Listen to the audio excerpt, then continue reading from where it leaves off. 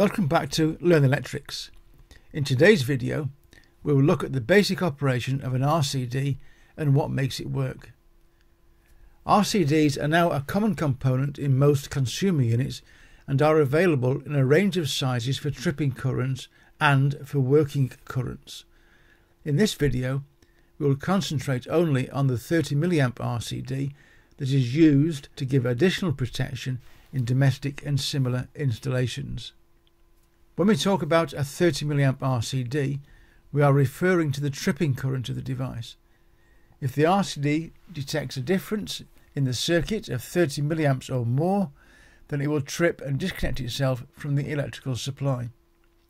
A 30 milliamp RCD is intended to give additional protection to users of the installation, as they can operate at much lower fault currents than the standard circuit breakers.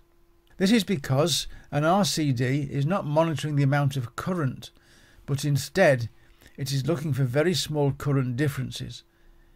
If the RCD operates on a current difference or residual current of 30 milliamps, just 30,000ths of an amp, then a normally healthy adult is unlikely to receive a fatal electric shock. So what is a residual current? It is the leftover or missing current. Electrical theory says that what flows into a circuit must flow out, and we can show this graphically here with two buckets and a piece of pipe. If 5 litres of water enters the pipe from the top bucket, then we would expect 5 litres to enter the lower bucket. We can do a little calculation. 5 litres in minus 5 litres out gives a result of 0. There is no water missing. Now, suppose that our piece of pipe starts to corrode and a small rust hole develops. Water starts to leak out. Not a lot to begin with, just a few drips, but over time it gets worse. What happens to our water now?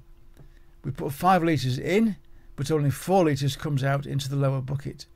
There is 1 litre of water missing. This 1 litre is the residual amount, the difference between what went in and what came out.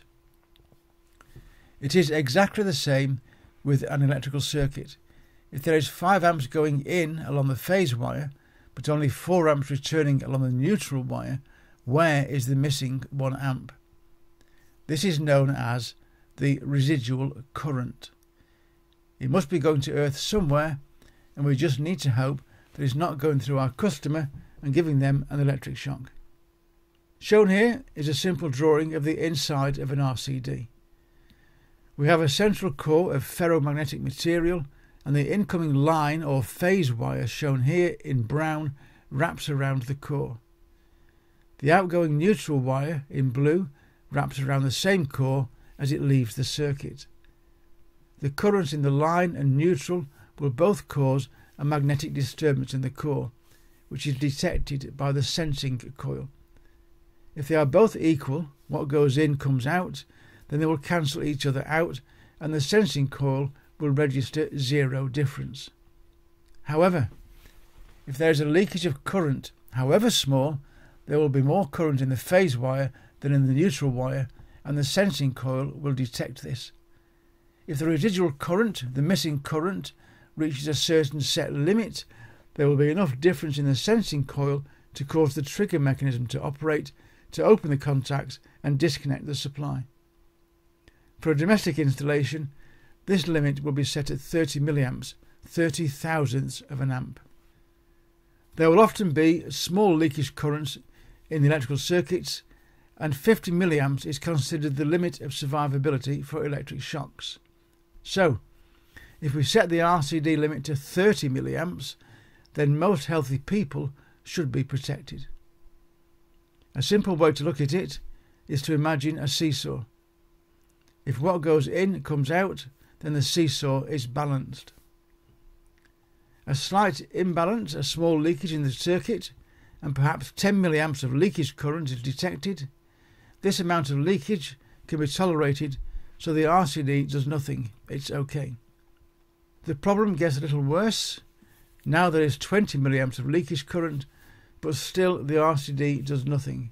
Everything is within set limits. A few weeks later, and the leakage current is now 30 milliamps. This is the set limit for the RCD. The sensing coil detects this, causing the RCD to operate. In just a few milliseconds, the trigger mechanism will open the line and the neutral contacts and disconnect the supply. Let us now look at this with our RCD coil drawing. Here is the RCD connected in the socket circuit. We have only shown one socket and one circuit for simplicity, but in practice we will have several circuits attached to one RCD, and we've also left off any circuit breakers or fuses that might be part of this circuit. We have the live in, the neutral out, and also the circuit protective conductor or earth coming out. What happens when we plug in our kettle? 13 amps flows along the incoming line, through the coil that is wrapped around the ferromagnetic core and into the kettle. This is a nice shiny new kettle and there is no leakage. So 13 amps flows back along the neutral wire, around the core and out of the circuit. The sensing coil detects no difference and does nothing.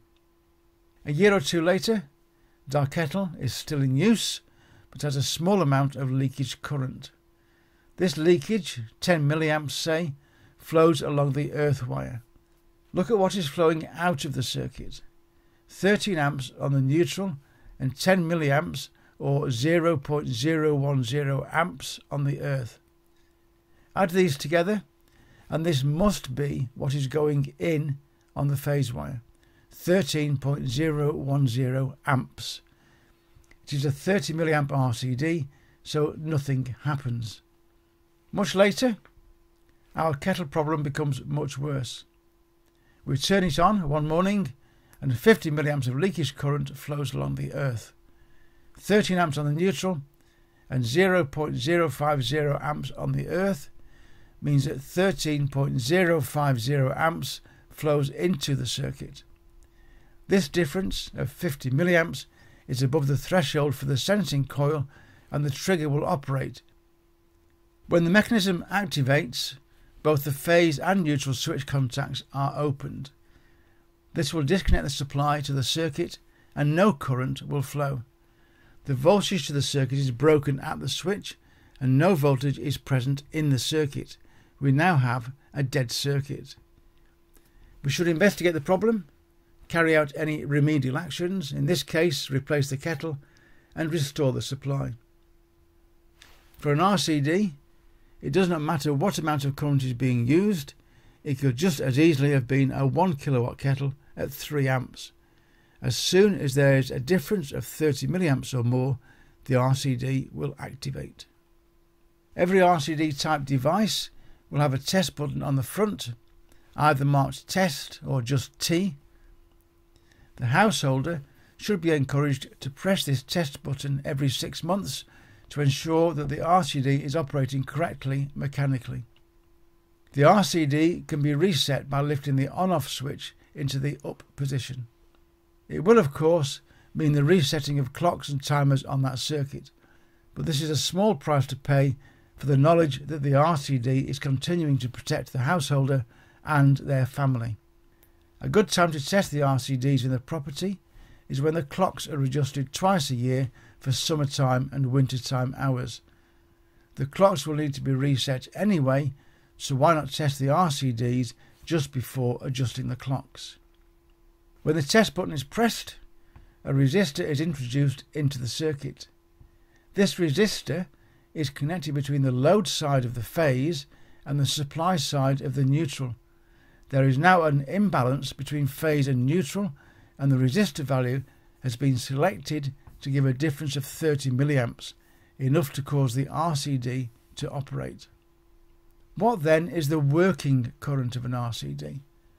On the front we will find some numbers, in this case 80 amps, 30 milliamps. The 80 amps is the working current.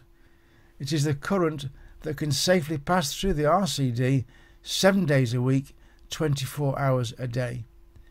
If this value is exceeded and the phase and neutral are still the same value, the RCD will not trip. An RCD does not offer any overload protection and must be installed with a breaker or a fuse. Working current is not the same as tripping current. Additional protection by an RCD is now a requirement for all new domestic final circuits. This is in addition to the protection offered by MCBs, as an RCD will operate much faster and at lower fault currents than a circuit breaker. For fault currents in a TT system, it is unlikely that an MCB will operate in the required time because of the usual high ZS values, and so an RCD is installed to give the necessary fault protection. Remember though that it will not give any overload protection. An RCD should not be installed on its own. There should always be a circuit breaker or fuse giving the necessary overload protection to the circuit. We hope that you found this video from Learn Electrics both useful and enjoyable. By clicking on subscribe below, you will have access to all of our Tech Tips videos, and you will also ensure that you don't miss our next twice weekly video. Clicking on subscribe also helps us, and we do appreciate that small act. It does make us feel that our effort is worthwhile. Typing in Learn Electrics, all one word, into the YouTube search bar will also give you access to all the videos. And we also have Tech Tips articles on our website, which can be found at www.learnelectrics.com. Thank you for watching, and we hope to see you again very soon.